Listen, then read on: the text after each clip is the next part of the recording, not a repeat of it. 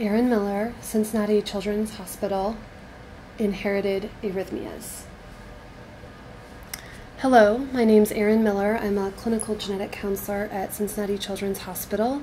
I specialize in cardiovascular genetics with specific interests in pediatric cardiomyopathy, arrhythmia, and aortopathy. This section is part of a larger cardiology overview and will focus on the more common inherited arrhythmias for which genetic evaluation and testing are indicated. And I'll also talk a bit about sudden cardiac death and sudden cardiac arrest. As a whole, the inherited arrhythmias are a preventable but known cause of sudden cardiac arrest and sudden cardiac death in individuals of all ages. They primarily include sodium and potassium channelopathies, as well as other arrhythmogenic mechanisms. Today we're going to talk more about Lange-Nielsen syndrome, catecholaminergic polymorphic ventricular tachycardia, Brugada Syndrome, and sudden cardiac arrest and sudden cardiac death. While genetic counseling and testing for cardiovascular disease is not necessarily new, it really has yet to be fully integrated into the front line of clinical cardiology care. There are, however, established guidelines in place recommending both genetic counseling and genetic testing as part of standard clinical care for both inherited arrhythmias and cardiomyopathies. These recommendations acknowledge the impact genetic counseling and testing have on both patients and their at-risk relatives. You'll see these guidelines referenced throughout this series, published in 2011 by the Heart Rhythm Society and the European Heart Rhythm Association. They remain the most current and comprehensive guidelines for genetic testing and genetic counseling. You'll see here the different strengths of recommendations, such that genetic testing is recommended for individuals with a suspected clinical diagnosis of Lange-Nielsen syndrome with or without cardiovascular symptoms, individuals with a suspected clinical diagnosis of CPVT, and then also for individuals who have a known family history of Lange-Nielsen syndrome, CPVT, or Brugada syndrome. I've included here as well recommendations for postmortem genetic testing for cases of sudden unexplained or sudden infant death, primarily involving the collection of a blood sample on individuals by the coroner or medical examiner's office.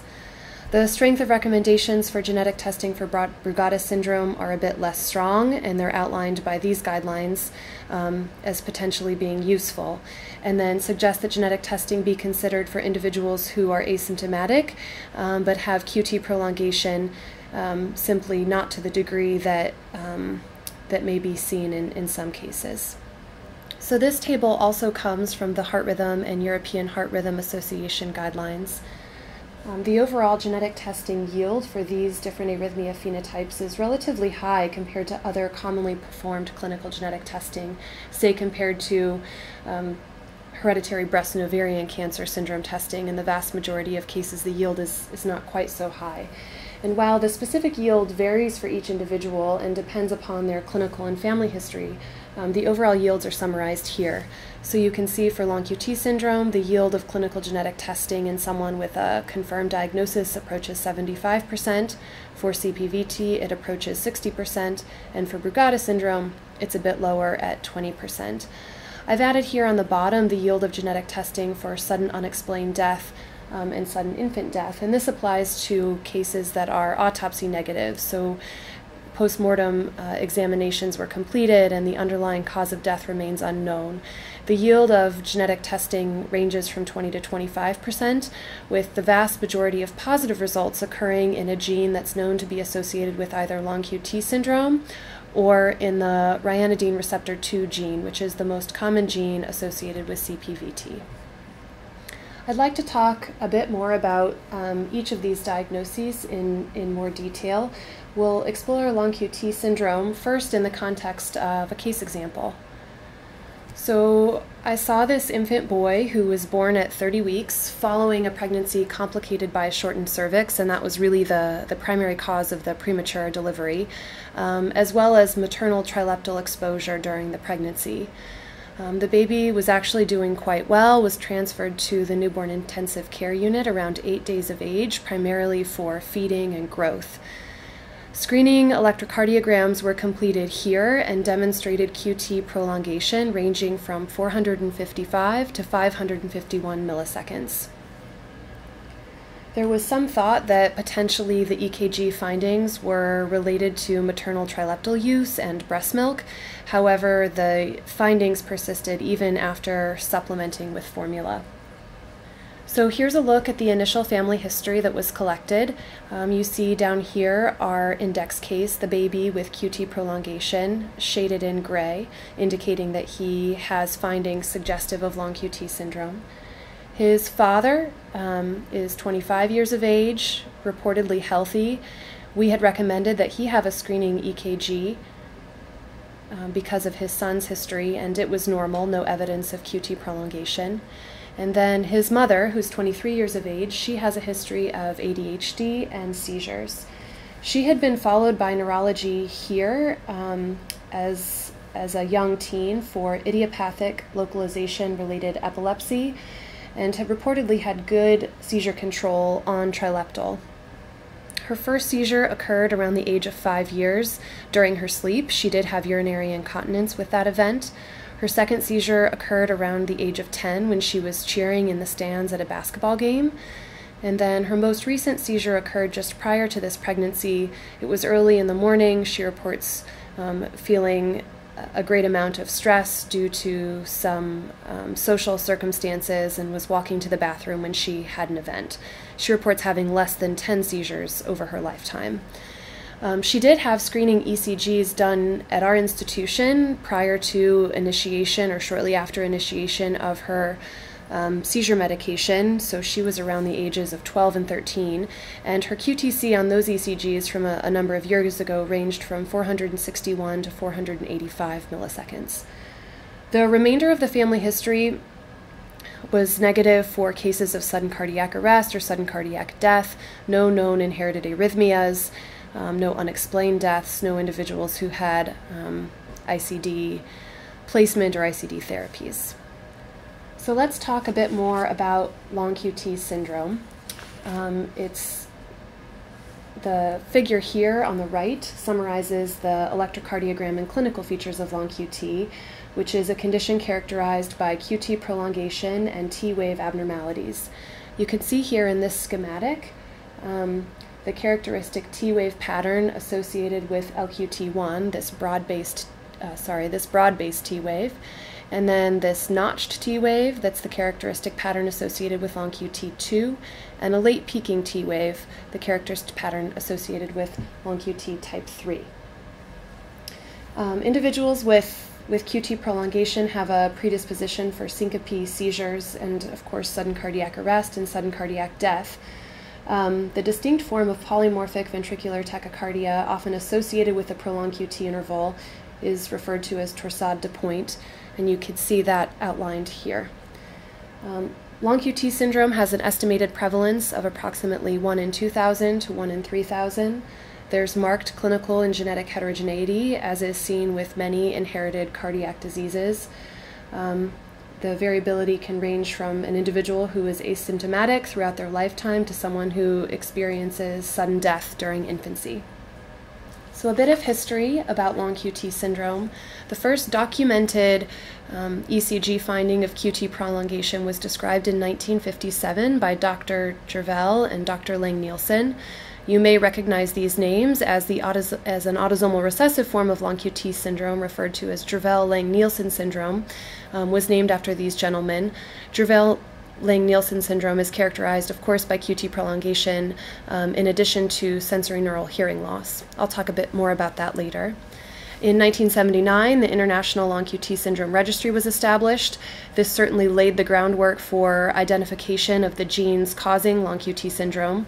The primary genes were identified in 1995. And then in 2004, the first clinical genetic testing for long QT syndrome became available. So we've had access to clinical genetic testing for a little over 10 years now. Certainly in that time frame, the technologies have changed dramatically, changing our ability to look at a greater number of genes and also reducing the cost.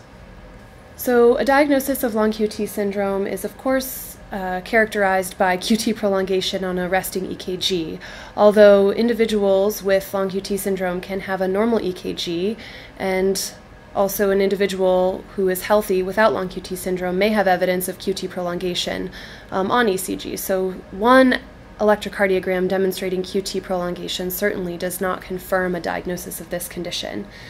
The initial Schwartz criteria were defined in 1993, and you see the updated version here on the left.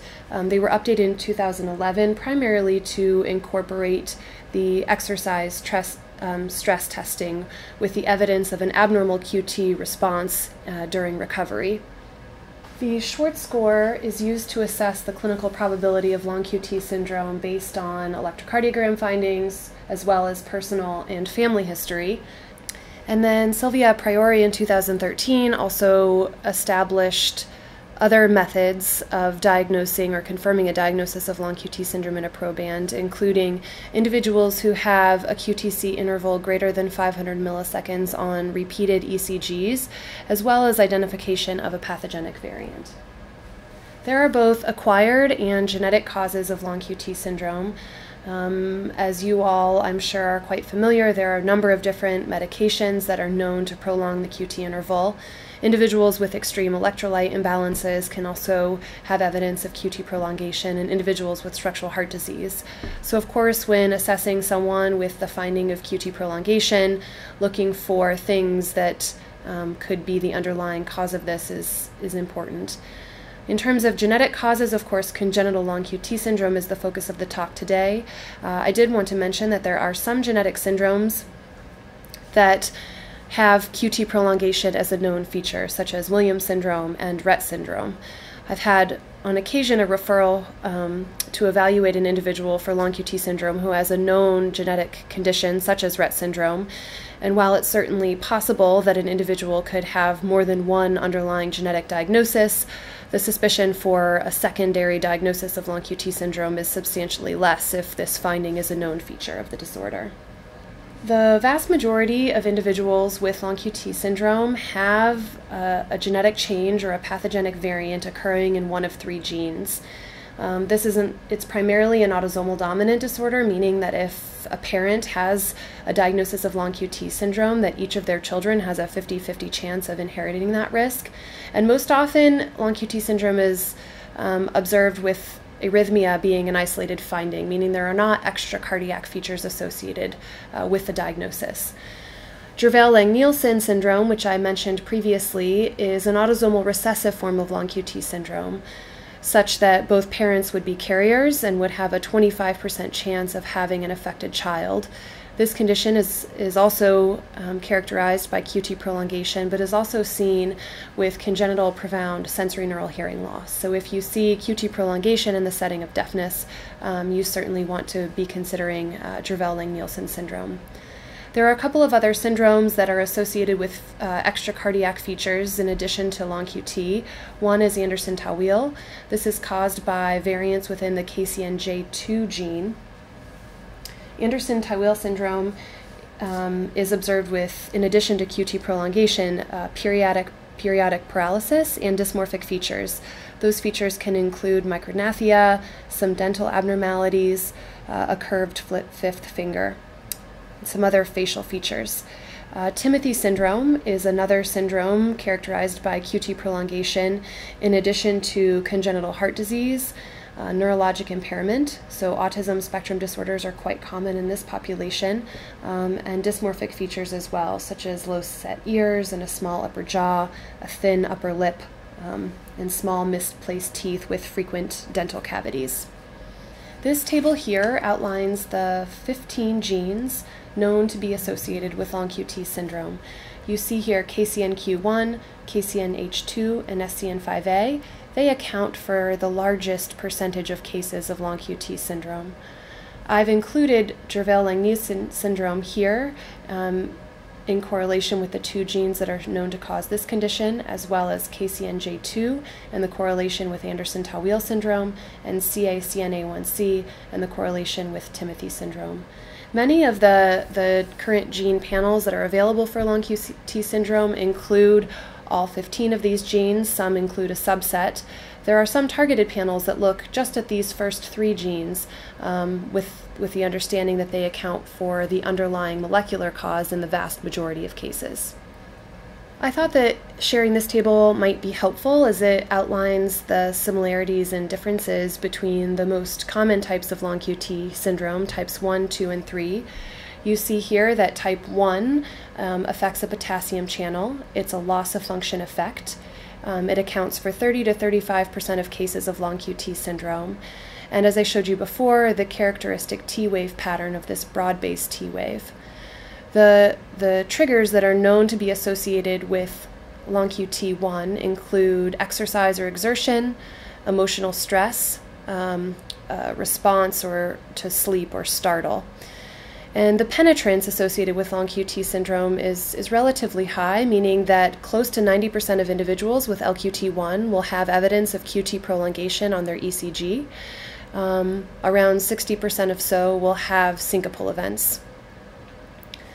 Lange-QT syndrome 2 is caused by variants in the KCNH2 gene. This is also encodes for a potassium channel and is associated with loss of function. This accounts for 25 to 30% of cases.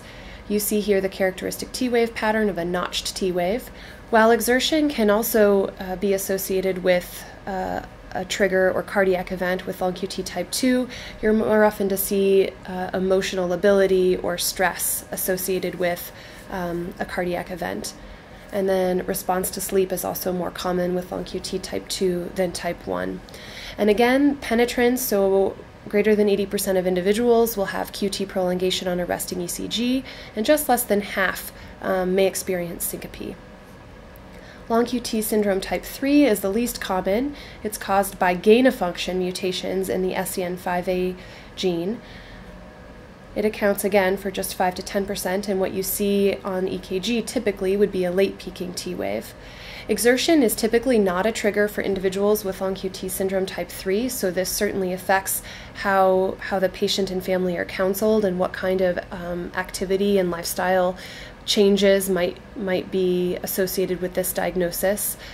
Emotional responses or stress are also less often associated with a syncopal event or are a trigger for an arrhythmia, but sort of rest and sleep are more often seen to be associated with an event. These individuals are quite likely to have QT prolongation on resting ECG, with 95% having ECG findings, and have a lower chance of syncope over a lifetime, although actually have the highest chance of presenting with a sudden cardiac arrest. So clinical genetic testing is available, of course, for Lange-QT syndrome. The number of genes that are included on the panels, as I've alluded to before, vary from laboratory, and many laboratories may offer different testing options. The majority of gene variants are loss-of-function mutations in either KCNQ1 or KCNH2, accounting for Lange-QT types 1 or 2. 5 to 10%, of course, are related to gain-of-function mutations in SCN5A. While most of the gene variants associated with Lange-QT syndrome are missense mutations or single nucleotide changes, about 3 to 10% of individuals with Lange-QT syndrome can have a larger deletion or duplication involving one of these common genes. And then, as with other inherited cardiac conditions as well, some individuals and families may have a pathogenic variant in more than one gene or 2 pathogenic variants in the same gene. So if we return to our case, we did end up requesting a Lange-QT syndrome gene panel in our newborn boy, who, as you saw, had evidence of QT prolongation, and his mother had a history of QT prolongation a number of years ago. We requested a more targeted panel, so it included sequencing of the genes associated with the 3 most common types of Lange-QT syndrome. And then I've included here the Heart Rhythm Society guidelines that just recommend genetic testing for a suspected clinical diagnosis with or without symptoms when the QT interval is greater than 480 milliseconds. We received our results back. They were positive. We identified a pathogenic variant in the KCNH2 gene at amino acid position 633. The laboratory interpreted this to be pathogenic or disease-causing, and we agreed. So this confirmed a diagnosis of Lange-QT syndrome type 2 in our index case, or the proband. This particular variant had been observed in multiple unrelated individuals previously and had been shown to co-segregate with disease in other families. So just a little bit about genotype-phenotype correlations and gender as it relates to LongQT2. So the probability of sudden cardiac arrest for individuals with LongQT syndrome type 2 over a lifetime differs based on gender. It's higher among women than men. There's a specific risk period for women in the peripartum period, which of course comes into play for our case, as our probander, the index case, was a newborn. The mother had just given birth. When looking at risks for men and women, they were similar in childhood, but tended to continue to increase for women over a lifetime. And there's a specific location within the KCNH2 gene associated with an increased risk for sudden cardiac arrest, specifically in men.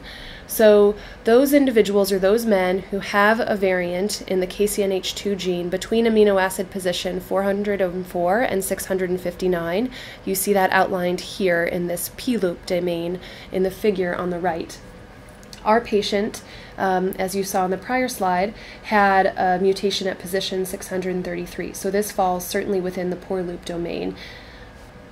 So if we return to our family history again, here we have our proband. His genetic testing again revealed a pathogenic variant in KCNH2, confirming a diagnosis of LongQT2.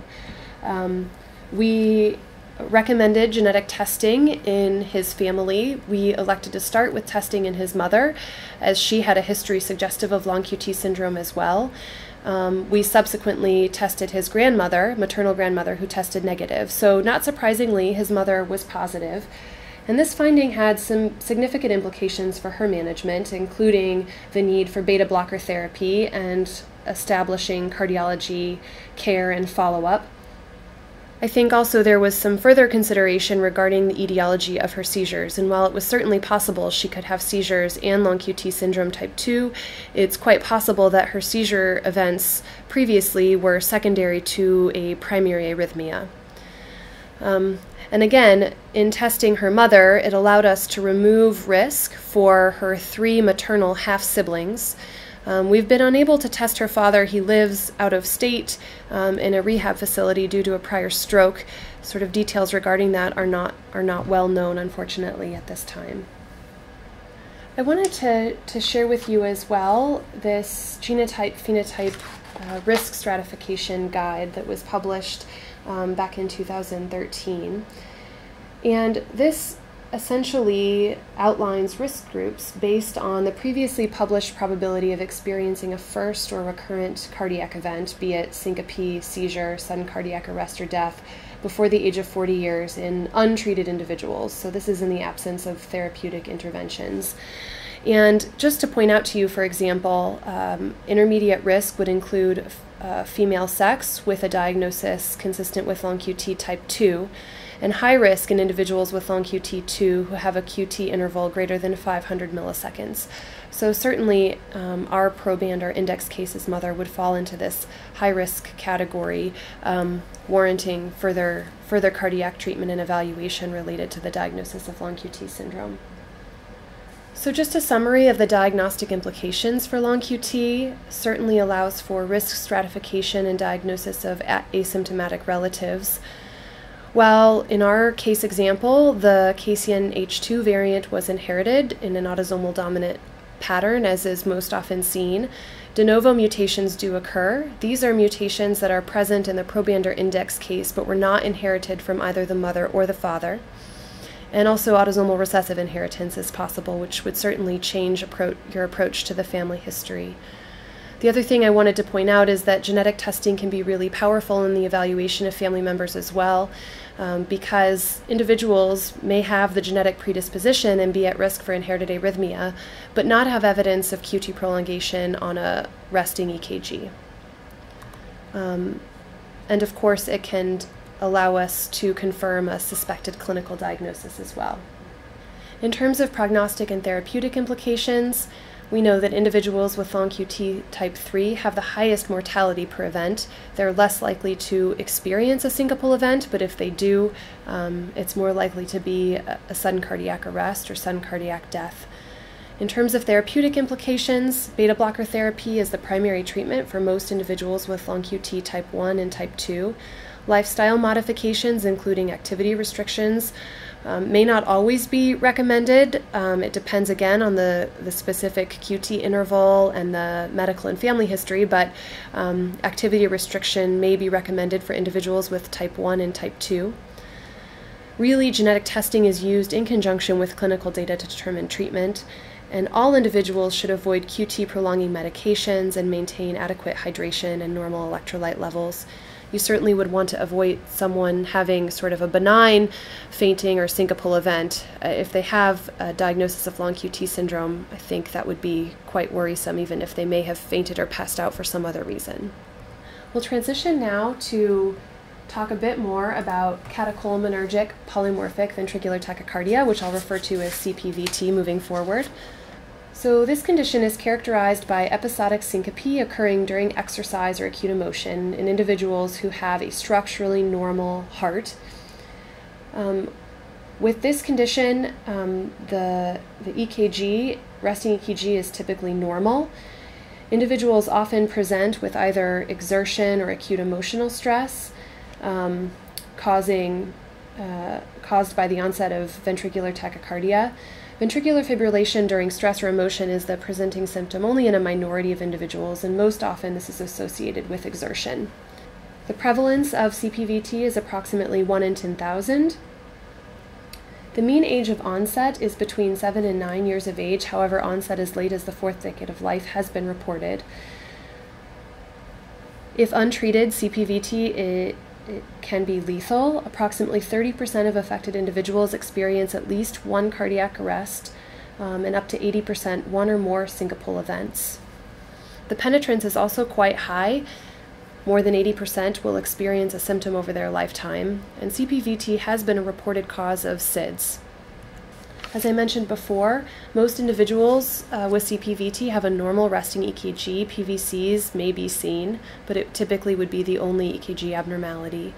And exercise stress testing is the most important diagnostic tool, as this really elicits the bidirectional or polymorphic tachycardia, ventricular tachycardia that's most often seen with this. Stress testing isn't completely sensitive. 20% of affected individuals may have a normal exercise test as well. So when we think about genetic testing for CPVT, the overall yield of testing, meaning the likelihood of identifying a pathogenic variant in an affected individual, is between 55 and 65%. And with this condition, as in many others, a negative genetic testing result doesn't exclude the diagnosis, of course. The number of genes that are included on different panels varies. The most commonly associated gene is the ryanodine receptor 2 gene, or RYR2. Most often, missense mutations have been reported in RYR2. However, larger deletions have been reported as well. Less often, you can see sequence variants or missense variants in the CALM1 gene. While again, most of the time CPVT is inherited in an autosomal dominant manner, there are autosomal recessive forms as well, primarily caused by variants in the CASQ2 gene. These account for maybe approximately 2 to 5% of cases. The diagnostic, prognostic, and therapeutic implications of a diagnosis of CPVT include, again, confirmation of suggested clinical diagnosis, identification of at-risk family members. At this time, there really are limited genotype-phenotype data available. There are actually some new genotype-phenotype data for individuals who have deletions of the ryanodine receptor 2 gene, and I'm going to be discussing a case in a later section in the results section of this series. Of a deletion of the RYR2 gene. We'll talk now a bit more about Brugada syndrome. This condition is characterized by cardiac conduction abnormalities and cardiac events occurring primarily during rest or sleep. ECG may demonstrate ST segment abnormalities. You can also see first-degree AV block, conduction delay, right bundle branch block, and sick sinus syndrome. The prevalence of Brugada syndrome is unknown, but is reported to be approximately 1 in 5,000 to 1 in 10,000. The penetrance is reduced. Approximately 20 to 30% of individuals have an ECG diagnostic of Brugada syndrome, and approximately 80% manifest the characteristic electrocardium changes when challenged with a sodium channel blocker. Most individuals with Brugada syndrome are male and present in their 30s or 40s. I certainly rely upon my cardiology colleagues to confirm the diagnosis of Brugada syndrome and the presence of a Brugada pattern, but thought it would be helpful to include the diagnostic criteria here. So a diagnosis really requires presence of a type 1 Brugada pattern, either on resting ECG or with a sodium channel blocker, in addition to a history of ventricular fibrillation or polymorphic VT, or a clinical history of syncope or nocturnal agonal respiration. Family history also plays a role in the diagnosis, so individuals with a type 1 pattern who have a family history of sudden cardiac death or a family history of Brugada type ECGs would also support a diagnosis. Current guidelines also incorporate the presence of a pathogenic variant in a Brugada syndrome gene into the overall criteria. Of course, a diagnosis of Brugada syndrome can be difficult as the ECG pattern fluctuates even in individuals with a definite diagnosis. A possible diagnosis of Brugada syndrome includes a type 2 or type 3 ECG pattern with conversion to a type 1 pattern with drug challenge, in addition to ventricular fibrillation, the presence of polymorphic VT, history of syncope or a nocturnal agonal respiration, and again, a family history of sudden cardiac death or a family history of Brugada type ECGs. Again, a diagnosis of Brugada syndrome can be difficult due to the fluctuating ECG patterns. However, it does require a type 1 pattern, specifically in the right precordial leads. Elevated electrode placement ECGs employ the use of higher than normal placement of the right precordial leads when recording an ECG and have been shown to increase the sensitivity of the Brugada pattern. You see here the ECG patterns from an individual with Brugada syndrome, showing the most severe ST abnormalities in leads overlying the right ventricular outflow tract, which is shaded here in gray. So these two leads. You see the cove-type ST segment in the second and third intercostal spaces, but it's less obvious in the fourth intercostal space.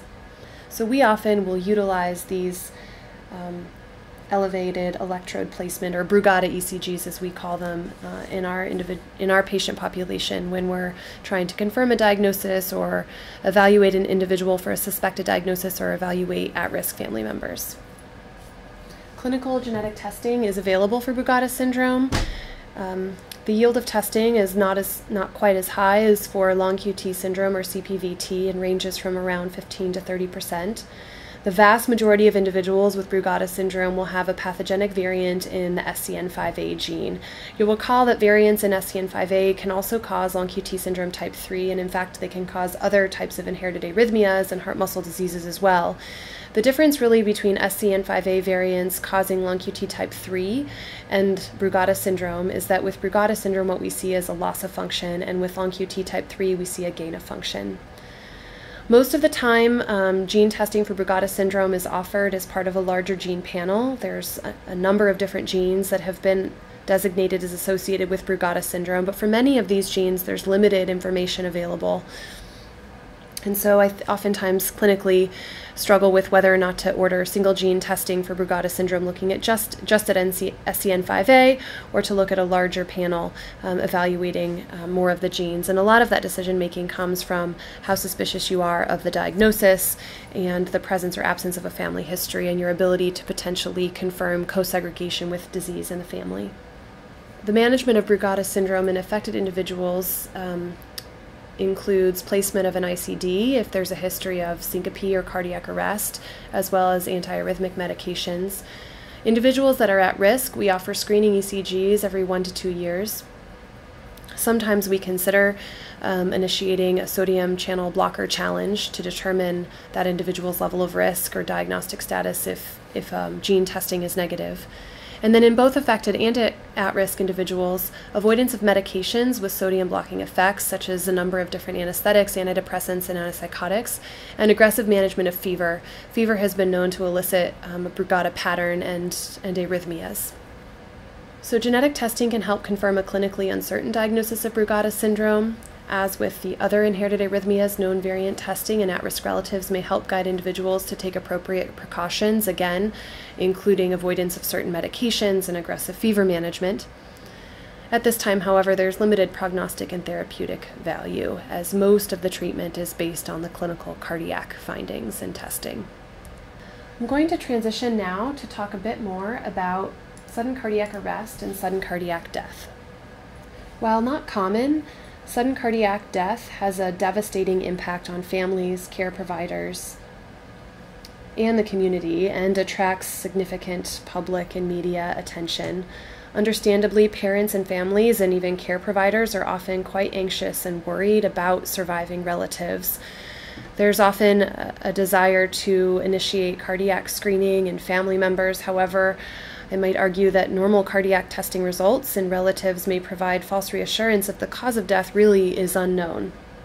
Lack of knowledge about the cause of sudden cardiac death poses the greatest challenge in understanding the potential heritability of the underlying disease and the risk for sudden cardiac death in relatives. I think as a healthcare community, we all play a role in identifying and referring appropriate families. This includes pediatricians, family physicians, medical examiners, and of course, cardiologists and genetic counselors as well. I encourage others to consider referral for genetic counseling in the case of a sudden cardiac arrest or sudden cardiac death to a genetic counselor. Not only can the genetic counselor help investigate and help confirm the underlying cause of death in a family member, but can provide psychosocial support and counseling to these families who are often in the middle of the grieving process. Clues that are important when evaluating a case of sudden cardiac arrest or death: of course, the family history, all medical records and post-mortem examinations, and of course the context of the cardiac event. What was occurring at the time that the person died or had the arrest? Were they sleeping? Was it triggered by an emotional stress or an acoustic trigger? What was the age of the individual? What was the gender of the individual? All of these things can help narrow down the differential. So if the cause of death is known, either prior to the death of the individual or identified in post-mortem evaluations, screening should be based for family members on disease-specific recommendations, and there are screening guidelines for cardiomyopathies and inherited arrhythmias. So at what age should cardiac imaging or EKG screening be started? What specific tests should be offered to those individuals, and how often if they have an affected family member who passed away because of a known heritable cardiac disease. An evaluation of family members should ideally proceed outward from the index case in a logical and stepwise fashion. And I know this isn't often the case, but typically we would start with evaluating first-degree relatives of a deceased individual or an affected individual, so parents, siblings, and children, and then extend recommendations once you are more informed about their clinical or gene status. I've included here a table that outlines the yield of genetic testing for cardiac diseases that are known to be associated with an increased risk of sudden cardiac death. I apologize, it looks like this is blocked out, but at the bottom, the yield of postmortem genetic testing for sudden unexplained death is approximately 26%. You can see that the highest yield is for Lange-Nielsen syndrome, followed by CPVT, and then the yield for HCM and DCM are around 60 and 30%, and for arrhythmogenic right ventricular cardiomyopathy between 40 to 60%. And so even if an individual has a postmortem diagnosis of, say, HCM or ARVC, postmortem genetic testing can still play a role. If a disease-causing or pathogenic variant is identified in that individual, then known variant testing can be offered to at-risk relatives to determine their risk status and need for ongoing cardiac screening. In the case of sudden unexplained death, so either an autopsy isn't completed, there's no prior diagnosis to suggest what the cause of death might be, or the autopsy is negative, one of the most important things is collection of tissue and/or blood samples. The National Association of Medical Examiners now has a recommendation for collecting and storing whole blood in an EDTA or purple top tube. It's important to interface with the medical examiners for the storage of this blood and then potentially for DNA extraction. obtaining all pertinent medical records, of course, and in the setting of autopsy-negative sudden unexplained death, I think it's really important to consider a primary rhythm abnormality, specifically Lange-Nielsen syndrome and CPVT, in addition to Brugada, again, depending on the age and gender of the individual. As I mentioned before, cardiac channelopathy-associated genes may reveal a genetic cause in a case of sudden unexplained death in up to 25% of cases. I mentioned this previously as well, but postmortem genetic testing can be helpful not only in unexplained cases, but when a heritable cardiac disease is autopsy confirmed, so that known variant testing can be offered to family members. In the case of postmortem testing, insurance may cover the cost of testing, but it may be the responsibility of the family. Fortunately, with improvements in technology and flexibility of commercial laboratories, some of these gene panels can be offered at quite a reasonable rate and is not necessarily out of reach for many families. So just some key points to take with you about the inherited arrhythmias. Lange-Nielsen syndrome, CPVT, and Brugada syndrome are common. They can present with syncope, seizures, sudden cardiac arrest, and sudden cardiac death. The context of the event, of the arrhythmic event, should really guide evaluation. And there are current consensus statements and guidelines recommending both genetic counseling and genetic testing for these conditions. Postmortem genetic testing should also be considered in cases of sudden cardiac death. This can be valuable both in cases of autopsy-negative sudden cardiac death or when a postmortem diagnosis of a heritable heart disease is confirmed. I wish you all the best of luck in your evaluation of patients and treatment of patients and families with this inherited arrhythmias. And thank you for your attention.